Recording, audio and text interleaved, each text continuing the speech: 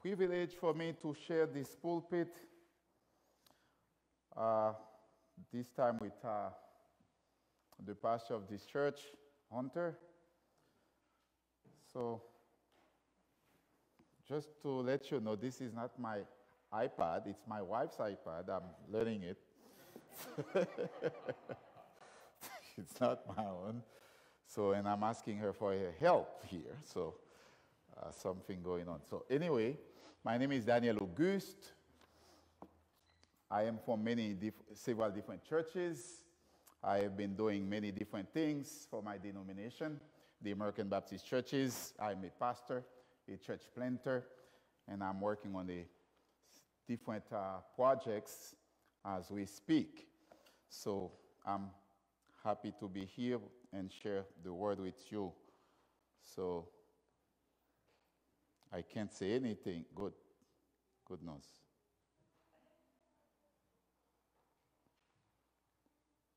Good. So you are going to turn your Bible in with me in Psalm 37.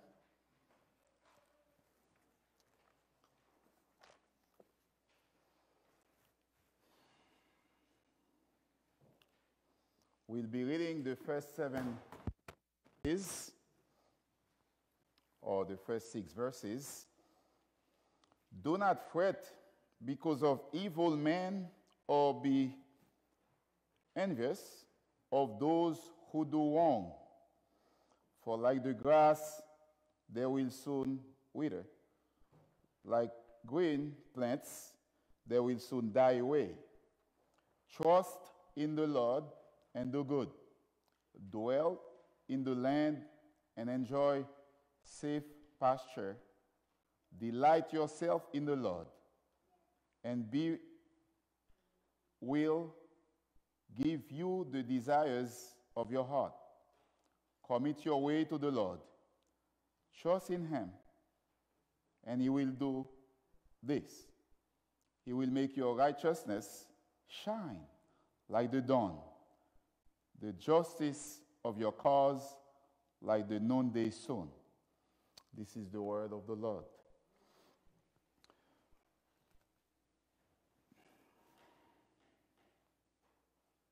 I don't know where it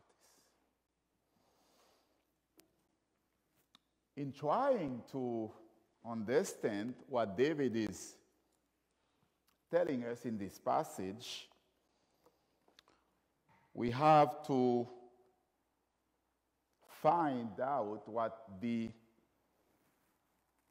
exegetical idea of the text is. In order for me or for any preacher or Bible reader to understand what God wants us to know from reading a passage, is to know the main idea of the text. Here, the main idea of the passage we just read is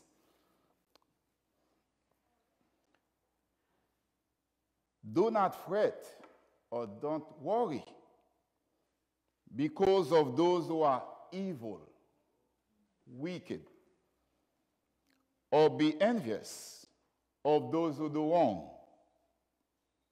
For like grass, they will soon be withered. Like the green plants, they will soon die away. But instead, trust in the Lord and do good. This is the main message of the scripture we just read. My homiletical idea is, after reading the passage, I can tell you, church, relax. Relax. Be happy. God has your back. Relax. Be happy. God has your back. All God asks you to do is to trust in Him. And don't worry. He will take care of the rest. My purpose this morning As you are hearing this sermon, I want you, my listeners, to know that in all circumstances, at all times, we can trust God because He is in control.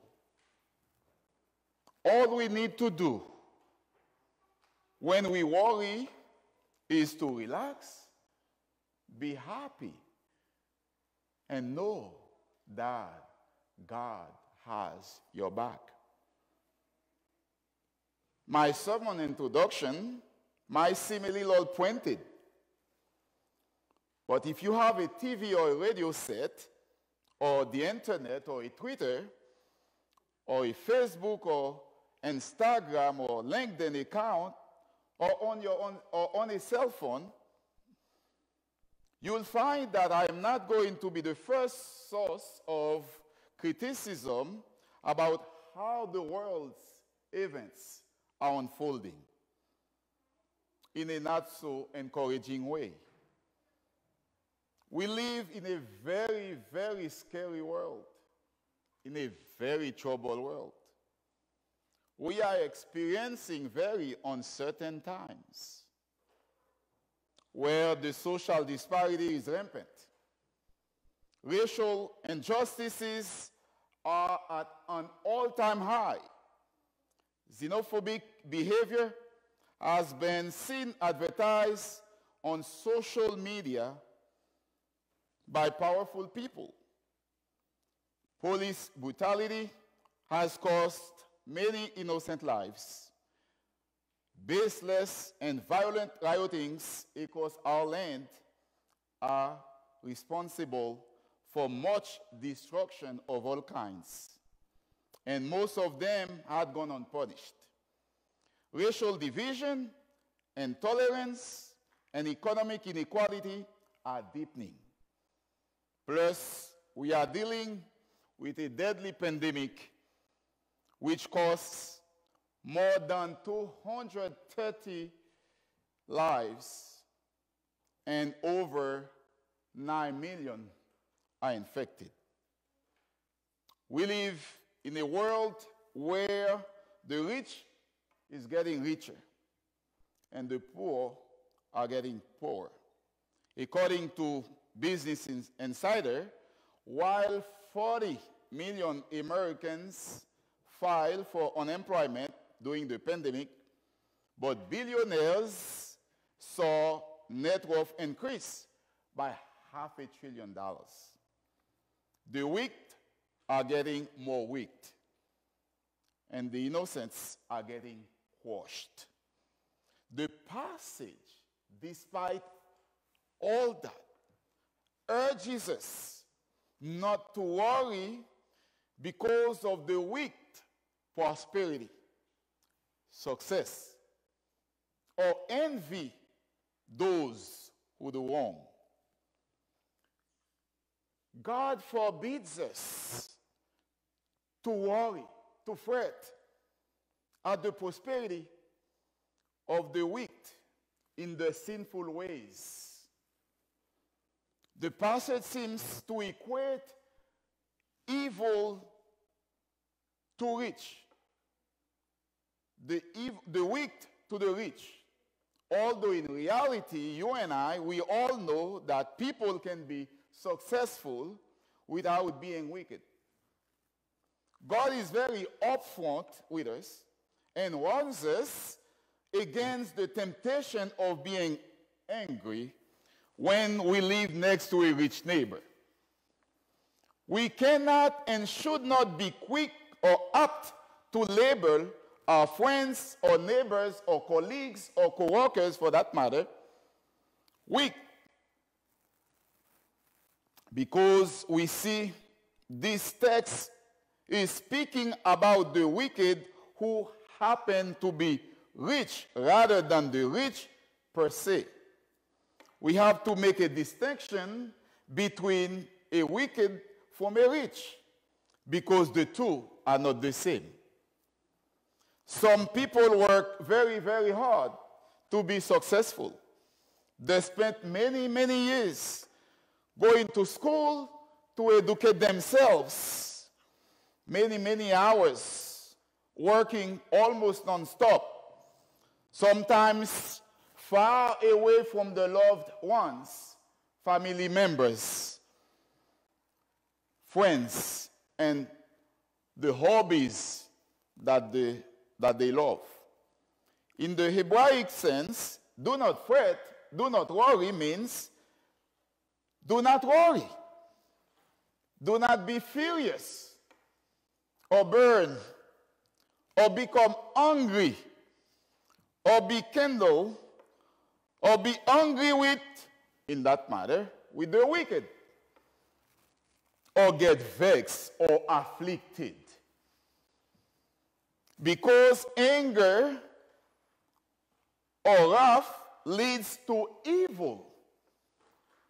That's why Psalm 37, verse 8, refrains us from anger and turn from wrath. Do not fret. Do not worry. Because when we do, it leads only to evil.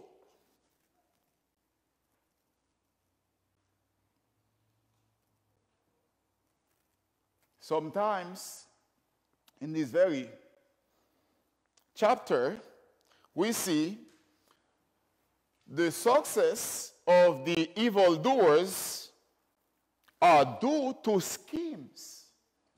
This is one of the reasons we are reminded, exhorted, not to worry or be furious or get vexed about their wealth. He says again 3 times, at least, in the same chapter. He said in chapter 8, verse 30, verse 8, in the same chapter, refrain from anger and turn from wrath. Do not fret, do not worry. It leads only to evil. Verse 9, do not fret, meaning do not worry. When people succeed in their ways, what they carry out, their wicked schemes. So that means we are reminded, we are exhorted, we are encouraged to stay away from those bad behaviors. When we look within, we find ourselves tempted to worry, to be furious, or burn, or become angry, or vexed, or be envious of the scandals and burdens of this earth. We are quick to blame God or a friend for the success, or God for not giving us enough. We are quick to call God unkind to the world or unkind to us or to his church in allowing such men to live and prosper and prevail as they do. We are quick to pressure ourselves with affliction and anger, and sometimes we lose sleep over that. We are quick to envy them and sometimes even curse them for the massive wealth and perhaps by unlawful means. According to James, the half-brother of Jesus, there are ethical problems when Christians show signs of anger, envy, and jealousy toward the evil and those who do wrong. James forbids against harboring bitter envy and selfish ambition in our hearts and take the liberty to boast about it or deny it. James says in James 3, verse 14, but if you harbor bitter and selfish ambition in your hearts, do not boast about it or deny the truth. He will say two very important words. If you harbor bitter envy or selfish ambition, number one, do not boast. Meaning, do not be arrogant about it. Don't think it's a cool thing to do. If your neighbor happens to be successful, or a member in your family, or your wife, or your husband, or your coworker, or your colleague, or your pastor, or your church member, or anyone, if they happen to be successful, to succeed at every level of the career, of everything that they do, rejoice. Be happy. Celebrate that. I go by that kind of principle. When people get something, I think I am next. When people succeeds in something, I think I can succeed too. This is reassuring. This is a very good thing when we live in a community where people possess stuff, materials. We know if we work hard, we can have that too. Do not worry. Don't be furious. Don't be afraid. Don't envy those wicked people who possess so much.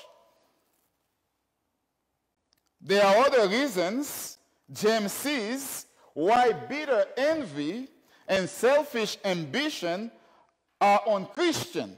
Hear what he said.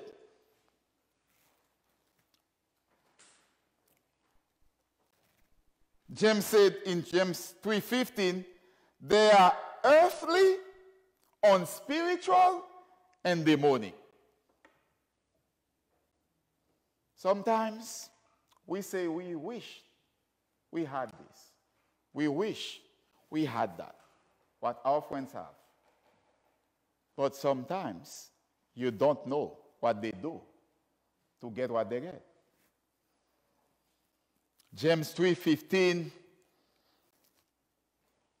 says, such wisdom does not come down from heaven, but is earthly, unspiritual, and demonic.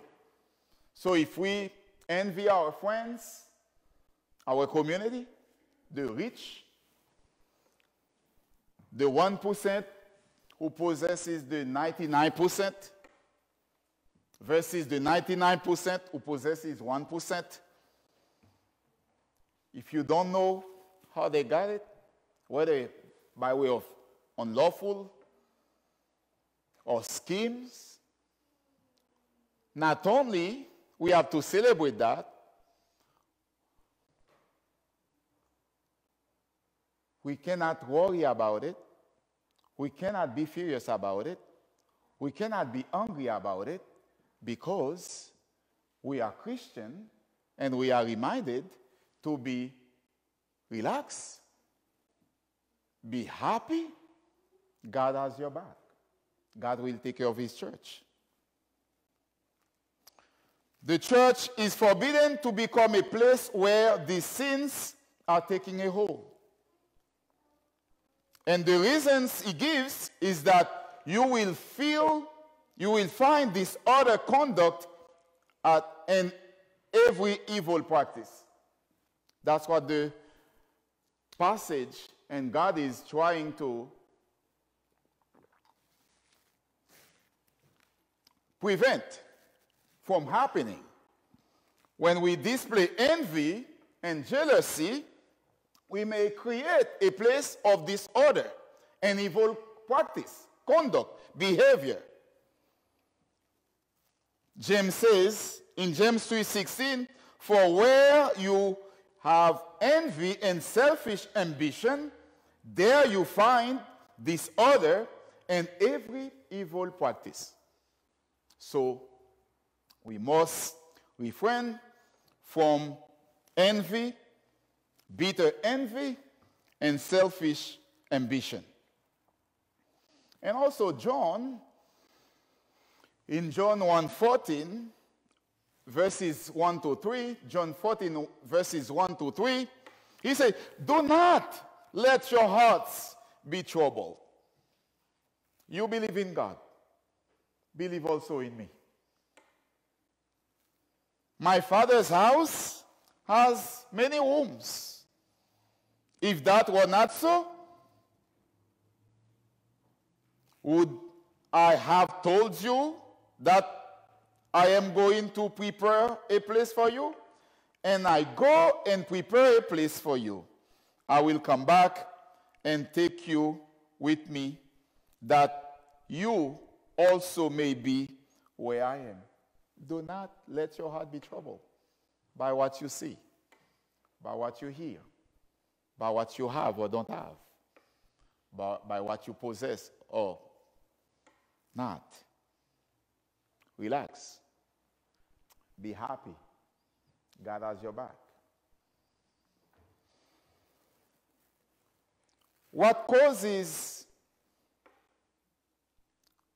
Why are they forbidden in the first place? James 4, verse 1. Bitter envy and selfish ambition and jealousy,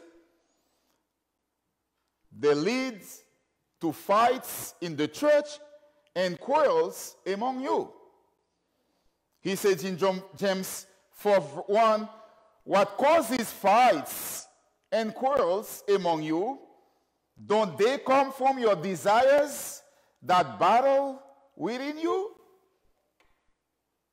And those desires that battle within us are the envy, bitter envy, jealousy, and selfish ambition. The second reason God forbids us to worry at the wicked prosperity in the sinful ways has nothing to do with Christian ethics, but with the disadvantage of being rich in evil ways. What are the disadvantages? The disadvantage of being successful in sinful ways, number one, everything you make won't be around for too long. They won't be around for too long. Psalm 37 verse 2 says, for like the grass, they will soon wither. Like green plants, they will soon die away. And in the same passage, in the same chapter, they say the rich who possess wealth in evil ways, they will be broke.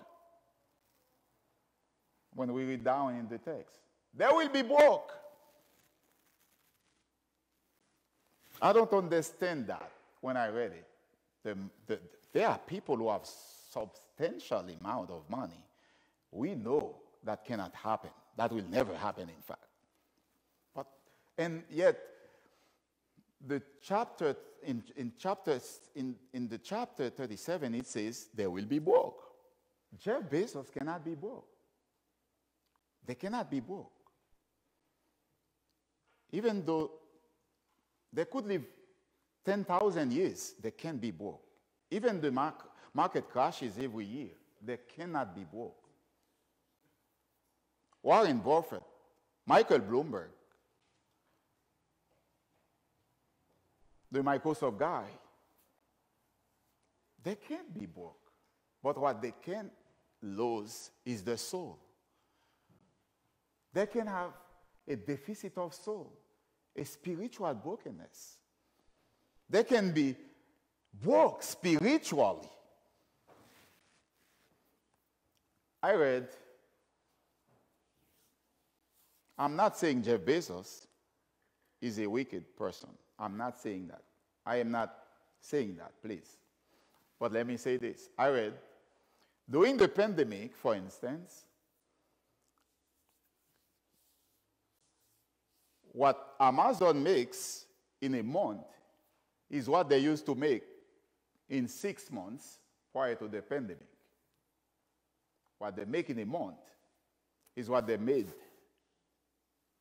in 6 months prior to the pandemic.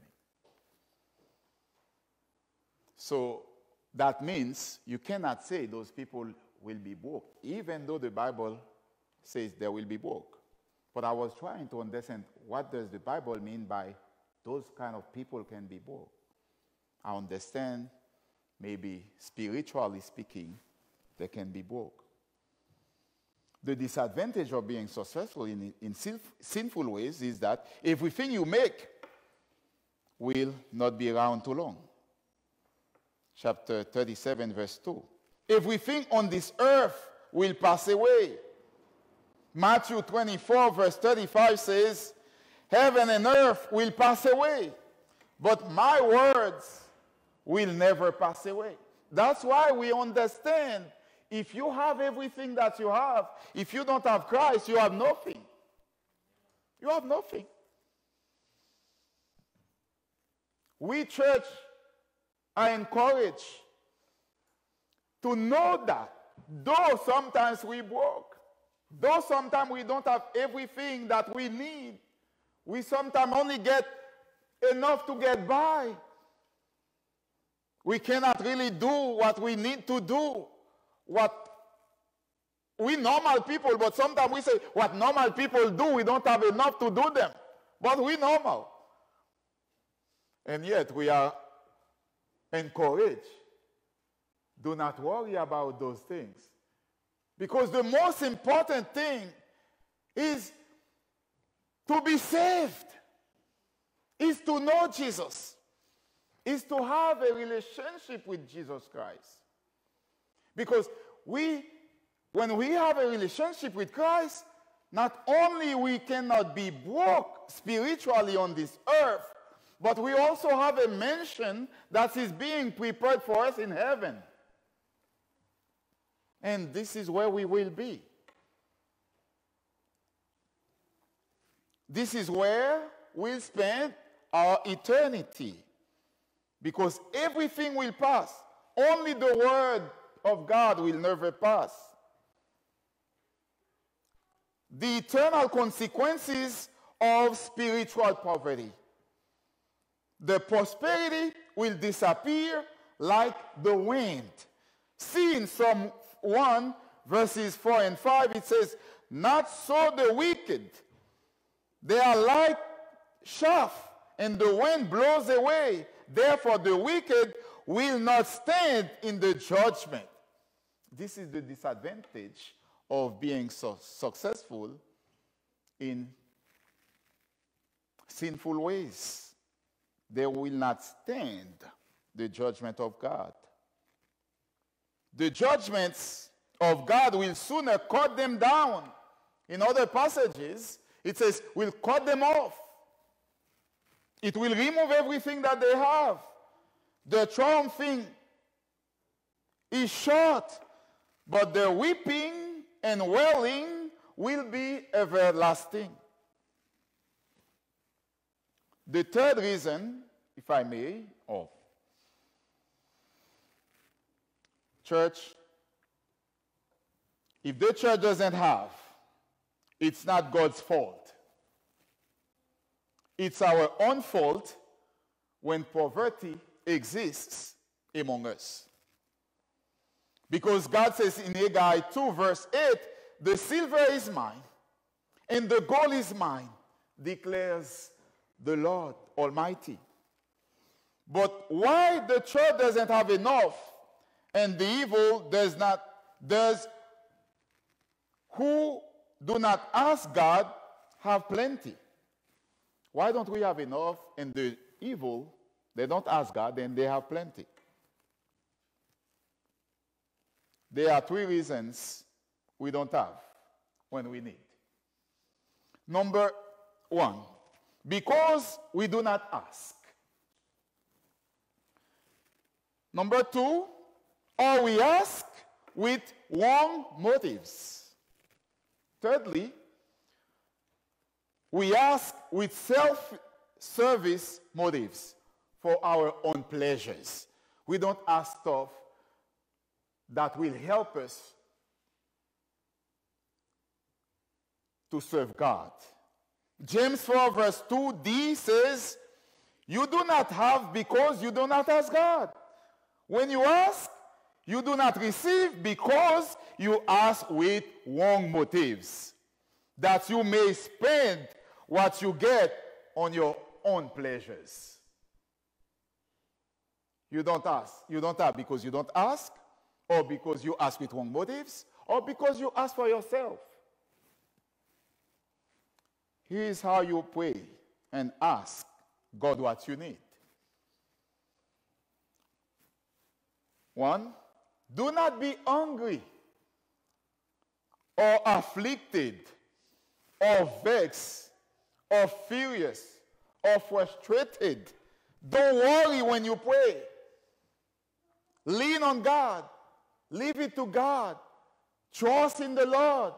Just submit your prayer. Just submit yourself to Him. Don't complain when you pray God for something. Don't say, my neighbor has plenty. Nice car. Nice house. Michael Jordan has a yacht that costs $80 million. I don't know what he's going to do with it. 80 million. And I could go off and on because I read them.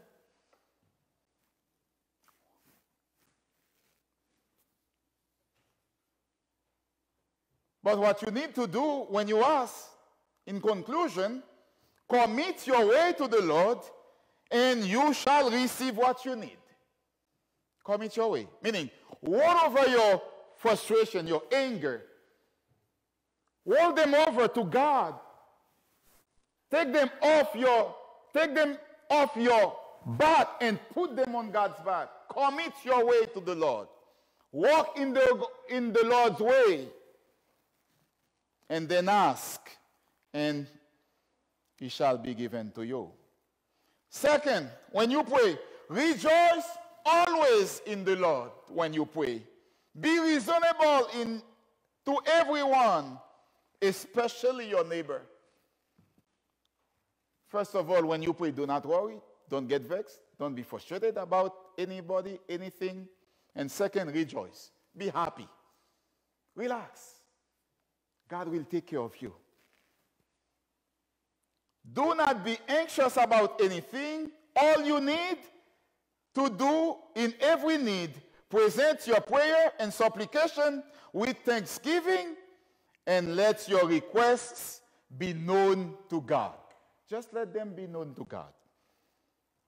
And then, lastly, the peace of God, which surpasses all understanding, will guard your hearts and your minds in Christ Jesus. That's what Paul wrote to the Philippians. Rejoice in the Lord. Always, again, I will say rejoice. Let your reasonableness be known to everyone. The Lord is at hand. Do not be anxious about anything, but in everything, by prayer and supplication, with thanksgiving, let your requests be known to God. And the peace of God, which surpasses all understanding, will guard your hearts and your minds in Christ Jesus. My brothers and sisters, we are encouraged. I will add that. Love your neighbor. Love everybody. Even though they have, you don't have. You may not have. But love them. Don't be anxious. Don't be furious. Don't get vexed. Be happy. Relax. God has your back. May God bless you.